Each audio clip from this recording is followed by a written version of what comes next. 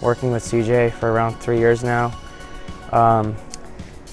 We've been working hard on both golf and academics, on extracurriculars too, trying to focus on playing Division I college golf. That's definitely a goal for me, and he's been really helpful for me both on and off the course, and I'm really grateful for that.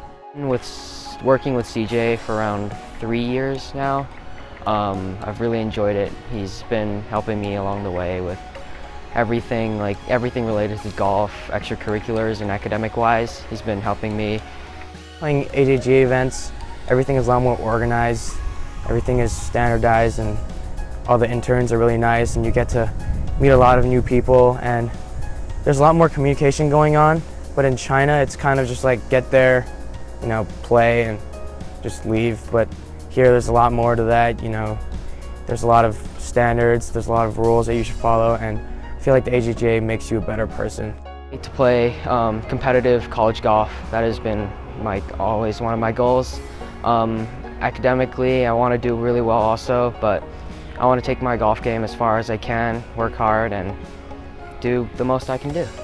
My main goal is to play Division I college golf, and I'd also like to play at a high level and have my academics be at a high level, because both are important to me. I feel like I should have a balance. There's a little bit of a competition. Sometimes we're at each other, especially if we played.